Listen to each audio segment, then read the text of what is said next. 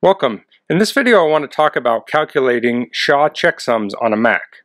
So the example I'm using here is on the Raspberry Pi page, and there's a download for the different types of Raspberry Pi. There's 3 of them here, and they all have this SHA 256 hash under them. So what this is for is this is a hash you can use to confirm that the file you downloaded is the correct file.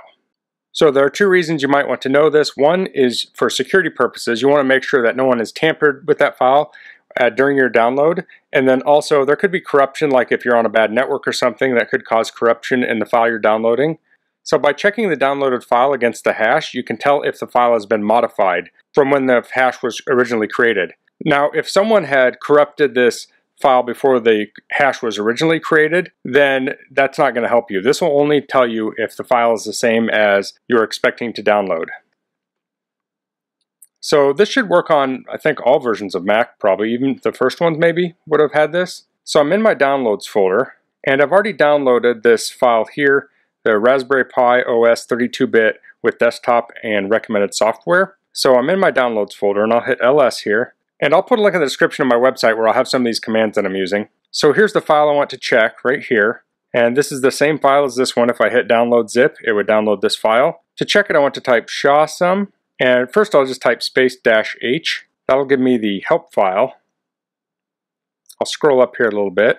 So it says SHAsum option file. And we want to look at this algorithm here. So it'll do SHA1 if we don't type anything. But we want it to do SHA-256. So I'll type SHAsum space-a space 256 space, and then I'll type the name of the file, which is 2020-05 blah blah blah, bunch of other stuff. Okay, so I'll hit enter here, and this will calculate the hash, and it will display the hash when it's done. Okay, so here we have the hash, is this long thing here, and that should match up with this. So I'll just open up a text file.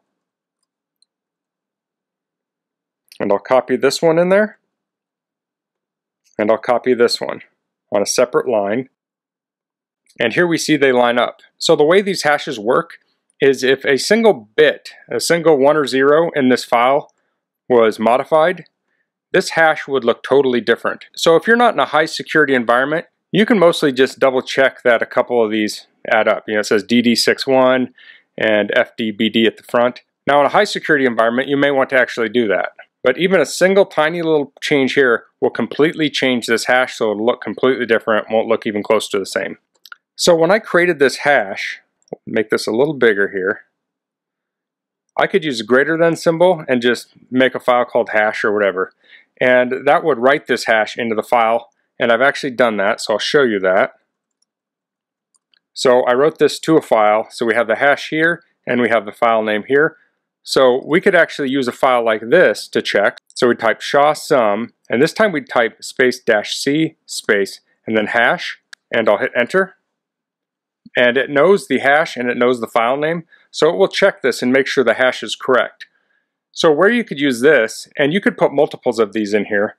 Say someone wanted you to download 5 huge files. So they could send you this hash file and send you to a public website, or a publicly unencrypted website. And you could download those files, and then you could run this hash algorithm on it, and it would tell you if those files had been modified, and you would know if you had the correct files or not. So here it says the file is okay, so we know the hash is okay. So you'll see these hashes on a lot of different downloads, and you want to make sure you're using the right version. This is SHA-256. You might have SHA-1, SHA-2. As we saw earlier in the help, there were a number of different versions. There's 224, 384, 512.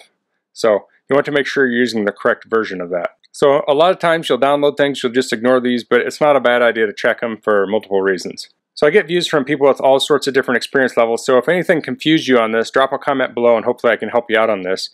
And if you have any other questions, please leave them in the comments. If you like this video, please click like. If you haven't subscribed to my channel, I'd appreciate if you could do that. And thanks for watching. Until next time, goodbye.